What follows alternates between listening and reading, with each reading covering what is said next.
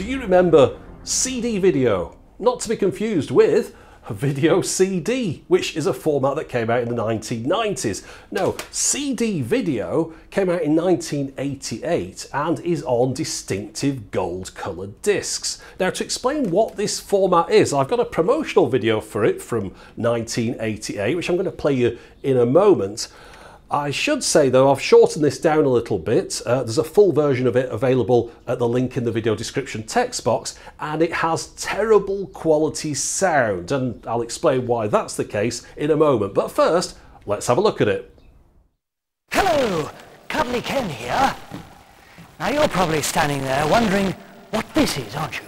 Well, let me tell you. It's the new CD video machine from Philips. Yes, pictures have at last arrived in the world of digital sound. This is it, a CD machine that also plays pictures. All you need is a telly and a hi-fi to get great pictures and CD sound in your home. And you already know how fabulous these are. Gone are the days of naff and fuzzy records. This machine plays these CDs the same as any other CD player.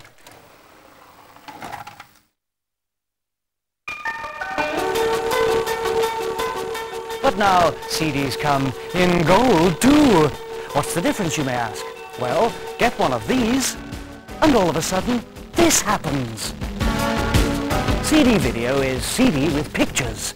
These gold 5-inch discs play a video like this one, but also have 20 minutes of sound only. And as if all that wasn't exciting enough, there are two new discs. This 8-inch disc plays 45 minutes of full video, and this 12-inch disc plays for 2 hours. So anything's possible on CD video, music, TV programs, cartoons, and movies. On 8-inch, there are video compilations from the world's top artists, from Cameo to Curiosity, from Dire Straits to Deep Purple. In fact, all of this is available before Christmas. CD video. Now you can see the music.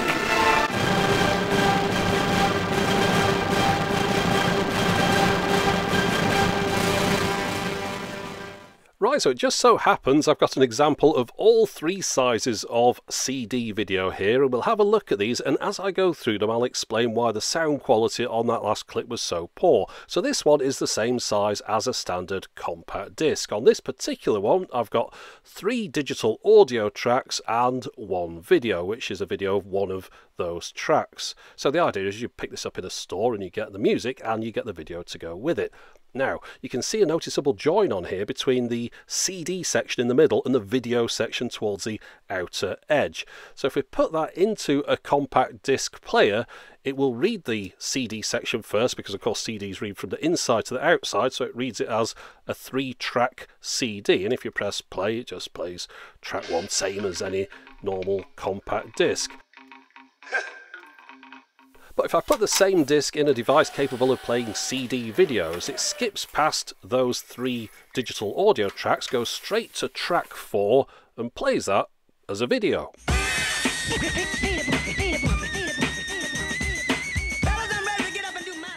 Now if we move across to the 8-inch disc, we can see that this one just contains videos. There are no isolated audio tracks, although the audio that goes along with these tracks is digital as well. Let's have a look inside at the disc, and we'll see on the sleeve there's a bit of information about the CD video system. It says CD video represents the latest development in the compact disc system, uniting the extraordinary sound of the compact disc with the highest possible video quality. The CD video disc's remarkable performance is the result of laser optical scanning used for both the audio and the video information stored on the disc. Now, whilst there's something very attractive about the gold colour of these discs, it isn't something that's necessary for them to perform their function. And I think it's really just there to distinguish them from previous discs, especially when it comes to that smaller one, so you don't mix it up with a standard compact disc. But let's pop this one in the machine now and have a quick look at it.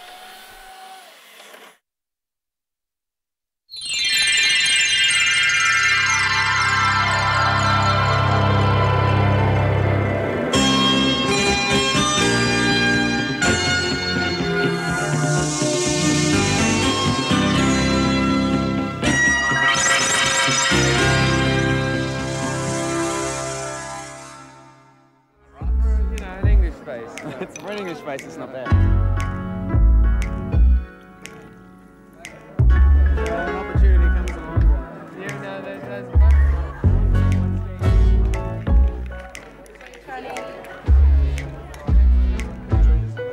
Now moving on to the largest size disc, this 12-inch one, it's a little bit unusual they decided to put these contents on this size of disc because they only take up 41 minutes, which would have fitted on that 8-inch disc, but perhaps they wanted everything all on one side of the disc so there wasn't a break in the middle, and as you can see when we have a look at this disc, everything is recorded on the other side. You should also notice that towards the edge of the disc there's a darker area, it's kind of cloudy, it looks dirty. Well, it isn't dirt, it's something that's known as disc rot, and that's when the layers of a disc start to separate the sandwich of layers, and of course that then creates problems for the laser to read the disc.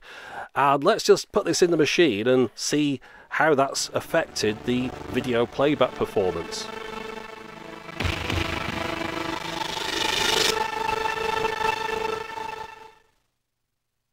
Rock and roll is a way of life. It's you can't think of it as just a music form. If you live it, you live it. You wake up in the morning, you brushing your teeth with it, and you go to bed with it next to your pillow at night. So it's. So that explains why that first clip that I played you was suffering from such poor quality sound, because the disc was suffering from disc rot. It seems like the digital soundtrack is the first thing to go. The video, while suffering from dropouts, doesn't seem to suffer quite as badly. But looking at this disc compared to the In Excess disc, this one looks like it's the worst of the lot. So let's put this one in the machine and see how it fares.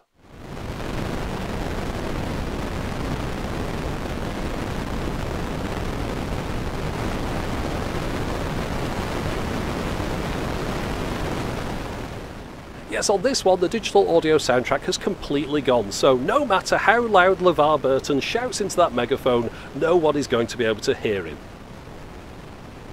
Right, now let's go back and have a look at CD video in a bit more detail, where it came from, why it came out and why it disappeared so quickly. So you'll notice this promotional disc is from 1988. That was the launch of the product in the UK, and you'll have also noticed earlier on I was playing back these CD video discs in a Laserdisc player. So what's the connection?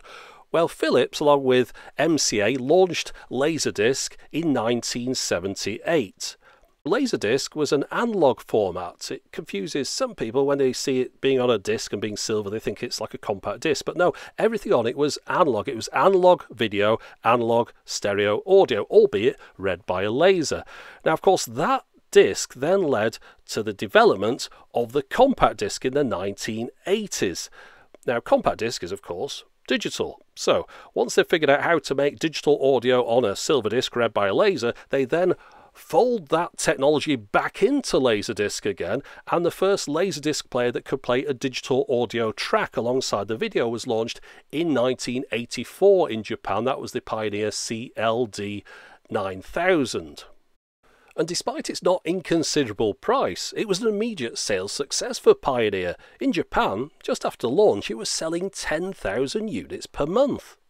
Meanwhile, over in Europe, Philips weren't having any success at all. They'd launched Laserdisc there in 1978 and had the European market to themselves, but they really weren't able to sell any machines. They just couldn't get anyone interested in the format. Now, when I say anyone, of course, they had sold some, but the sales were pitiful. In this article from 1987, Philips estimated that there were only between 12,000 and 15,000 Laservision players, as they called them, in Europe. That's 15,000 sold in almost 10 years of the format being on the market in all of Europe, and over in Japan they were selling 10,000 of one model per month back in 1984.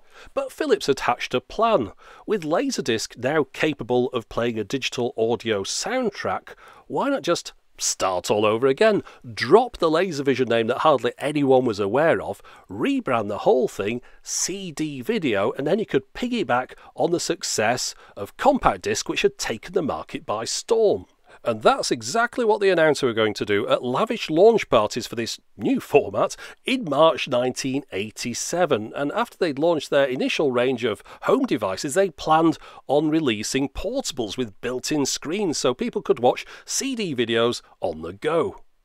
However, a year later, March 1988, the product still wasn't out. Philips had encountered a number of problems. They've had to switch the production of the players from Belgium to Japan. And also they were having difficulties getting the players to read the discs properly because of the difference in weights between the different sizes of discs. Compact discs runs at a different speed as well to a Laserdisc. So the whole thing was more complicated than they anticipated. And it must have been more than a bit embarrassing for Philips, who announced the format, to find that Pioneer had been able to develop their player that was capable of playing all three sizes of discs without any problems, although it did this by having two different motors in the machine, which made it quite expensive. Philips wanted to keep their machine down below £499. But Philips eventually managed to overcome their technical difficulties, and they launched the CD video product onto the UK market on the 3rd of October 1988. Now, as well as the combi players, which were capable of playing all three sizes of disc, Philips also released smaller players, approximately the same size as a standard compact disc player, which could only play the smallest size disc, the one the same size as a 12cm CD. I remember being slightly tempted by these when I saw them in the stores, because they didn't cost an awful lot more than buying a compact disc player, which was still quite expensive at the time. But I remember what it was that put me off, and it was the medium-sized discs, the fact that that machine wouldn't be able to play them, and there were quite a few titles on those that I was interested in at the time. The large ones weren't too much of interest because they were just too expensive, but if I bought a machine that could only play the small ones, then I would have felt like I was missing out. So Philips, in a way, shot themselves in the foot by offering too much choice. Now, as well as all these music titles, they did release a range of movies on the CD video format on the largest size disc, which of course made them quite expensive, but really these are just Laserdiscs, coloured gold, and with a digital audio soundtrack. Up until this point in the UK, though, all the Laserdisc players had only been able to play analogue soundtracks, so if you wanted to play one of these back with the audio intact, you'd have to play it on one of the new CD video machines. Now, the first time I ever saw Laserdiscs for sale in a store wasn't when they were called Laserdisc, or even Laservision, or Discovision, or VLP, as Philips called it in the early days. No, it was during the late 1980s relaunch as CD video. It will have been 1989 when I saw a display in my local HMV. They got a whole area to these, and all the different sizes were lined up with a big marquee and promotional literature being given out. It was quite impressive. To anyone walking in looking at it, it looked like the latest and greatest thing. We'd gone from CD and we were now moving to CD video, but I was aware that Laserdisc had been around for many years before then, because I followed the technology news. So I'd seen Laserdisc when it was launched in the late 1970s on the BBC TV show Tomorrow's World. I was aware of Laserdisc being used inside arcade games like Dragon's Lair, for example, and in the BBC Domesday project as the storage format for the data to be read off by the BBC Model B computers. So to me, when I saw these on the shelves, I thought, well, that's just Laserdisc again. But there's no mention anywhere on the packaging of this having anything to do with Laserdisc or Laservision. But despite this attempt to relaunch the product as new, it didn't have any more success in the market than Laserdisc or Laservision had had before it. The CD video name disappeared almost as quickly as it had appeared. It's quite easy to see why it wasn't a success. It doesn't take a genius. Most of the discs weren't these larger ones. They were the smaller ones with pop music on, with a few tracks and a video, or maybe just a few videos on there. Well, the market for pop music videos tends to be younger people, and who doesn't tend to have £499 to spend on a player? Well, that's younger people as well, and the discs weren't cheap. So it's obvious the whole thing was never going to be a success. It's just too expensive for the market that it's aimed at. Now, in my opinion, the whole format of CD video is a bit of a kludge. What I mean by that is that this is CD video, these standard 12cm CDs with video on them. The other things that came along with it and were rebranded CD video had already existed in the market. Of course, the larger size discs, well, those are just Laserdiscs or Laservision discs with a digital audio soundtrack. Players for digital audio soundtrack Laserdisc had existed since 1984, so that was nothing new. You might think that the medium-sized discs were something that had just been introduced along with this format, but no, again, those had been out for a number of years. I've got a disc here, Madonna's Like a Virgin. This is from 1984. This is from Japan. In fact, a bit of an interesting thing about this disc, you'll notice the Laserdisc turtle on this side, which means flip it over and play the other side. Well, the other side, of course, you can't play that because it's actually just white plastic. That's a bit like doing a picture disc, I suppose, but with Laserdisc, 2 layers sandwiched together. It's the other side that plays because, of course, Laserdisc play from the underneath. But back to the CD video, and this really is the essence of the format, this standard 12cm CD sized one. The others just got caught up in the rebranding, but really those are Laserdiscs or Laservision discs. This is a CD that can play video, and as we mentioned before, we've got the CD section on the inside, the video section on the outside. But that video, just like in the case of Laserdiscs, is composite analog video. In this case it's PAL. It does have a digital soundtrack accompanying it, but the video itself is analog. So this explains why the disc is split into 2, and in particular why the analog video has to be on the outer section, because that's the only part of the disc that spins fast enough to be able to reproduce video. So the physical limitations of the disc ended up creating the end product, because you've only got room for about 6 minutes worth of video. Well, there's not much you can put in there other than a pop music promo, and then you've got that space in the middle that you can't really do much with other than perhaps stick some digital audio in there. Let's call it CD video. Now, this rather slapdash approach to creating a new format annoyed the Japanese manufacturers, because up until this point CD had been an agreed standard. But the problem with the Philips format was that you could only play the PAL discs in the PAL territories and the NTSC discs in the NTSC territories, so what was once a worldwide format is now being segregated. They didn't like that at all. But perhaps it didn't matter, because technology moved pretty quickly in the 80s. Just a year after the launch of CD video in the UK in 1989, there's this article talking about the upcoming digital video formats. Philips apparently had been working on CDI for 5 years by this point, so of course that predates CD video coming out, and they were only able to get it to play crude video in a corner of the screen. However, due to a breakthrough that occurred in digital video compression in 1987, you are now able to get 72 minutes worth of full screen moving video on a single compact disc. So naturally Philips, as well as other manufacturers around the world, started to concentrate their attentions on this new digital video, which ultimately resulted in the new format, Video CD, that Philips released in the early 1990s, where you could hold a full movie on 2 compact discs. And that explains why Philips lost interest in the CD video format in the late 1980s. They were concentrating their attentions on bringing out the new digital format just a few years later. They tried to sell Laservision since the late 1970s without any success. This CD video rebranding hadn't really done anything to help it, and within just a couple of years the CD video name disappeared from the market. Now, while that might be the end of CD video, it certainly wasn't the end of Laserdisc. Laserdisc was the name that Pioneer had given to the format that Philips called Laservision. As we saw earlier on, they were doing fine over in Japan, they weren't doing too bad in the US, and they'd been there since the very early days as well. But they'd now become effectively the worldwide distributor for Laserdisc players, and they hit it at just the right point when the collector's market kicked in for widescreen special editions with director's commentaries. And of course, one of the big things that appealed to the collectors at the time was those digital soundtracks that had been added on in the mid-1980s. So you could argue that Philips had dropped out at exactly the wrong point, but I think it's quite possible that CD video would never have been the success that Laserdisc was, albeit ever so briefly, in the mid-1990s. So there you go, that was a look at CD video, a format that is often, and not unsurprisingly, confused with Video CD. It doesn't help that Philips launched both of them, and they reused the logo from CD video on VCD, just swapping 2 of the words around. Now, VCD didn't really have much success when it was launched in the West in the early 1990s.